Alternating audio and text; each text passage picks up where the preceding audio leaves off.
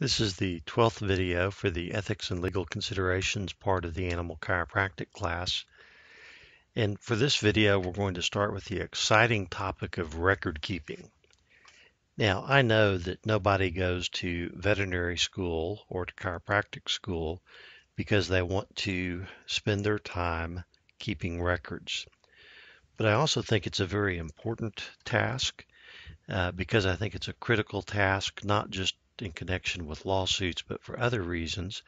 I think it's helpful to spend a little bit of time talking about record keeping. I also think it's helpful that the veterinarians and the chiropractors who are working together both have the same understanding or same expectations in connection with their record keeping. Having said that, I expect that all of you are already familiar with record keeping and that most of these rules are pretty common sense, so I expect to go through them fairly quickly. First thing to think about in connection with record keeping that I think is helpful is to remember why we keep those records. I think most doctors, if asked why we keep patient files, will tell you we do it to protect ourselves from lawsuits. And that's the main reason for keeping those records. Now, although that's a nice side effect of keeping records, I think the main reason for keeping records is to provide good care for your patients. Part of the value of the records is to help refresh your memory, help remind the doctor what they've done, what's worked, how the patient responded, any concerns the client expressed, so that the doctor can be aware of those and provide better care for the patient. It's also important because sometimes the doctor who started the treatment plan may need to step aside and someone else may take over the treatment plan. And in that situation, those other doctors and those other staff members can use the records to see where they were in taking care of the patient and continue the care with as little disruption as possible. Now, in connection with human patients, it's also important to keep good records, accurate records, so that you can be paid by insurance companies. Now, there is some pet insurance out there, but I don't think it's very prevalent as we sit here today. But certainly if it becomes prevalent, that can be a key part or key reason for keeping record keeping. Now, in context of animal chiropractic, I want to talk about one other benefit of record keeping. As an animal chiropractor trying to build a practice, one of the ways to show that you are a good, thorough, well-trained doctor is to keep records that show your thoroughness, records that are accurate and complete and thorough, and to share those records with the veterinarians who might be referring cases to you. It can show those veterinarians that they can trust you, and it may help them learn sooner that you may not need as much supervision as someone else might need. General rules for the records. The records are owned by the facility or the doctor who creates them. They should usually keep the original records except in extraordinary circumstances. If copies are requested by the patient or with the patient's authorization, the office should release copies. Something else to think about is when the practice closes or is sold, some arrangement needs to be made for the possession of the records and continuing to have them available for the clients for the period of time required by the statutes. I think patient progress notes are an important part of your records.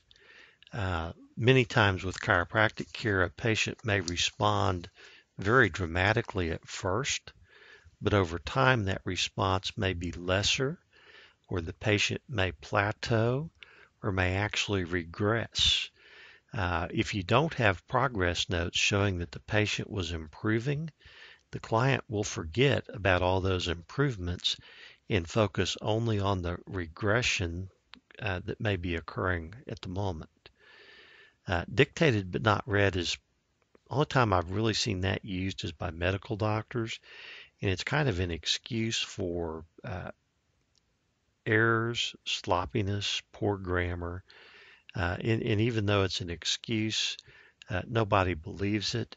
It makes the professional look very careless, and it's not a good way to communicate. I do not recommend that you mark anything dictated but not read.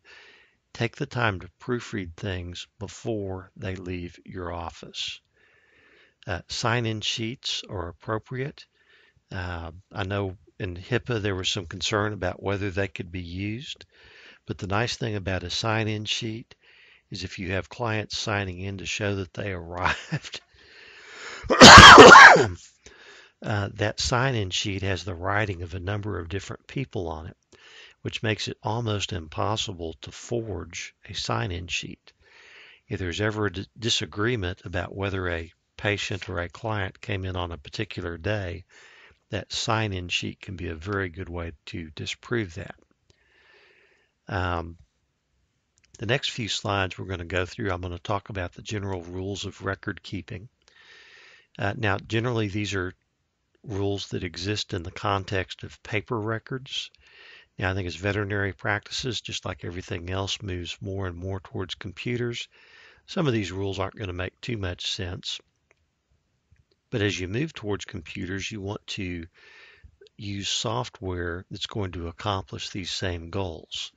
So this first group of rules, first 5 rules here: do not erase, don't use correction fluid, that's white out, don't use adhesive labels to cover up mistakes, and keep your records in ink. Those are all designed to prevent the doctor from covering up their mistakes. If you need to make a correction, you make it in an appropriate manner, and we'll discuss that in a minute here. But don't try to hide that a mistake was made. Don't try to hide the incorrect information that was put in the patient's file. That transparency makes your records that much more credible. This next group, the remaining rules on this slide, all have to do with not adding things later. Okay, don't skip lines, don't leave spaces, don't squeeze in notes in the margins or between lines, don't indent where you can try to squeeze information in later, and if you have a blank space at the end of a line, just draw a line through that blank space so you can't use it again later. Now, the benefit of these rules is as you create the records, you're going to date what date the entry is being created, and that's going to be more credible because there's no opportunity for you to go back and add information after the fact.